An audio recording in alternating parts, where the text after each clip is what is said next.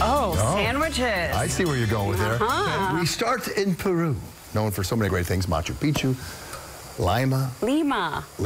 You know, Lima, Ohio is where Scott Clark came from, so I just have gone right there all the time. I put him up for this. And of course, llamas. And now some people are hoping it becomes better known in the tri-state for its food as well. That's right. In tonight's Neighborhood Eats, a Peruvian restaurant that translates to Little Llama. So I would probably say Llamita, but really to pronounce it, you say Llamita, and it's located at 80 Carmine Street in the West Village.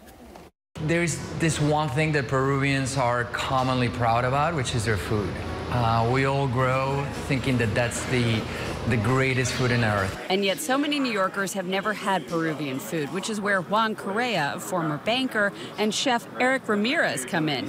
Llamita in the West Village is their second Peruvian restaurant in New York City, and this one is fast casual in its approach.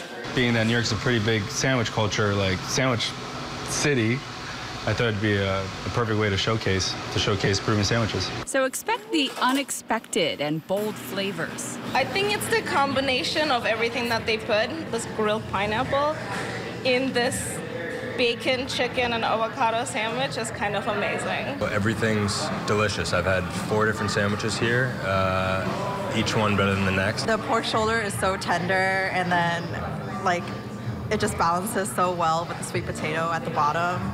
Yeah. About that pork shoulder. It's probably the closest to like a traditional, what we call butifarra in Peru. It's made with jamón del país. We brine it, marinate it in ají panca and some spices, and then we slow roast it with covered in banana leaves. The pork is sliced thin and served on crusty bread with sweet potatoes, spicy mayo, and shaved red onions, which get a kick from lime juice, cilantro, and habaneros. It's tangy, spicy, creamy, sweet. It touches every note. There are salads, smoothies, sweets, and of course Peruvian rotisserie chicken, providing people in Manhattan an accessible path to Peruvian cuisine. There's a lot of explanation that goes into what are certain dishes, what are certain ingredients, but once they try it, I think there is an immediate positive reaction to it.